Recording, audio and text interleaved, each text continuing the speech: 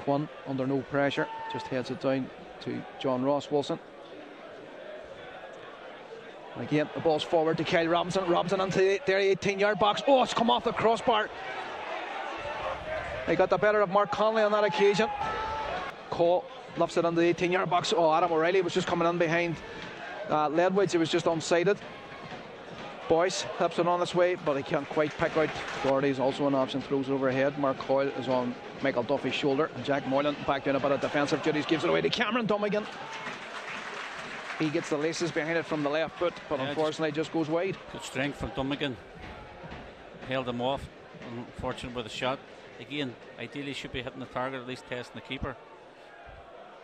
It's an interesting tussle as well, because Cameron Dummigan has been everywhere that Jack Moylan has went tonight, so maybe Rory thinking of a man-to-man marking. The ball is whipped into that 6-yard box. It's going to fall to Ben Doherty.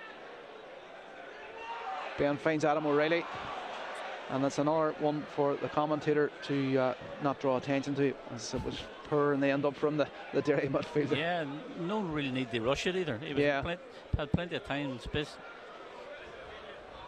I don't think he realised that half the Shelbourne squad were trying to make their way out of the 18-yard box as well, Peter. So as you say, he did have more time than maybe he thought he did. Yeah, because unfortunately for him, it's going to go the way of Derry City in the shape of a free kick out. There was good line by the Derry back four. Yeah. Mark Conley takes it quickly. Michael Duffy has stayed onside. Duffy lofts it over the top of Connor Cairns. Oh, and it's cleared up a line by John Ross Wilson, and they end up a brilliant bit of play by the young right back for Shelbourne. It was fully committed in the way going back. I think he knew exactly what Michael Duffy was going to do when Cairns had committed himself. But Duffy had just sprung the offside track, lofts it over the ball, maybe a bit too soft, as Michael Duffy gives the instructions. Lofts it to the edge of the 6-yard box. Cameron McJannet gets ahead to it. It's again cleared. And Mark Conley gets a flashing shot, but that's going to be a goal kick to Shelbourne. But certainly, probably the best scoring opportunity of the night, Peter. I know Shelbourne have had the upright, but in terms of on target. Yeah, well, Michael couldn't do any more. Runs under a sea of red and white jerseys as Cameron Ledwidge clears long downfield. Shane Farrell was first to react to it as Kieran Cole sort of dallied behind him. Oh, it's a big appeal for a penalty, and it's given by Rob Hennessy. Kieran Cole from behind Shane Farrell just swung his leg out. He did make contact with the ball, but Rob Hennessy, he thought about it for a second and then eventually pointed to the spot. It's going to be a penalty to Shelbourne in the 35th minute. Don't know from this distance whether there was contact or not, but again, he's given the referee a decision to make. We'll just see from the replay. Shouldn't really, if he just stands up now, just stands up. See, he didn't make contact because I don't think the flight of the ball moved, Peter. So it's going to be a Shelbourne penalty. So Farrell with an opportunity to break the deadlock here at the Brandywell in front of his own fans.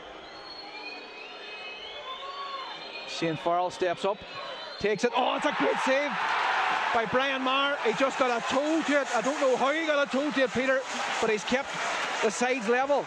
Yeah, I think that the Shels player tried to go down the middle, and young Maher got a foot to it. Now, why the Shelbourne fans are probably wondering that Jack Moylan allow Shane Farrell to take it. It was a cheeky chip. Showing their appreciation of the noise being knocked off as Michael Duffy down the left side gets past John Ross Wilson, plays it in the box, and it's a firm header, and they end up, I think it was Ben Doherty who made it, but he just Great couldn't ball quite. By young Michael Duffy. He done well, just stood it up again, just couldn't get it down. But Ben Doherty rose the highest. He made it with a firm header, he just couldn't get it on target. Finds Boyce, left back to right back. Boyce lifts it under the 18-yard box.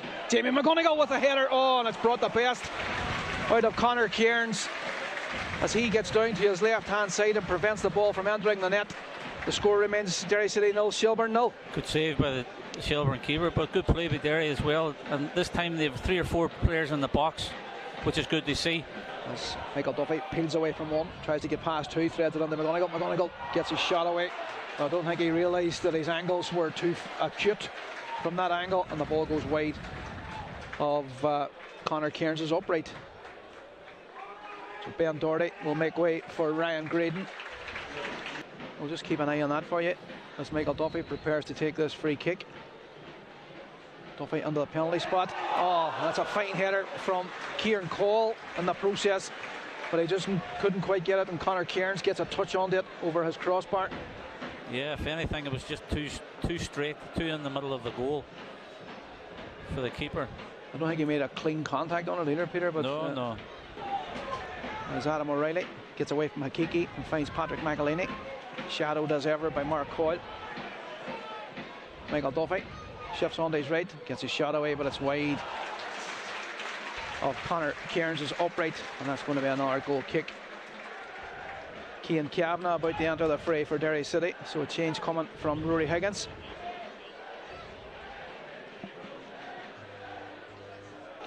Michael Duffy has to scamper across as Hakiki got to it first. Hakiki slips it under the path of the aforementioned Wilson, and it's a decent shot in the end up, but unfortunately for him it was just over the head, over the bar of Brian Maher's goal. Yeah, it was half a chance, but probably on his weaker foot. You just see from the replay, he's got the better of Patrick McElhinney, fashioned a yard for himself and left-footed. Just couldn't keep it down.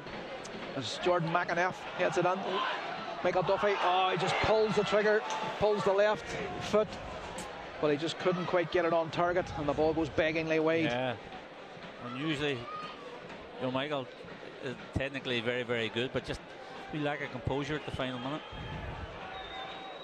Yeah, there's a flick on by Cian Kavanagh, but Duffy just couldn't quite capitalise on it. I think it's Michael Duffy who will take it.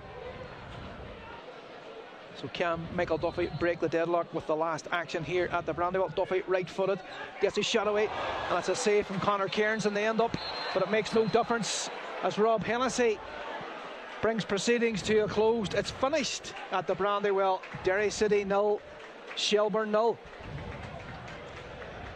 The final chance falling to Michael Duffy with that free kick. As you can see, the Derry players are protesting that maybe they should have had the free kick, or sorry, the corner kick. But Rob Hennessy had said that it was over the 94 minutes from when the free kick was taken, and the game ends in a scoreless draw.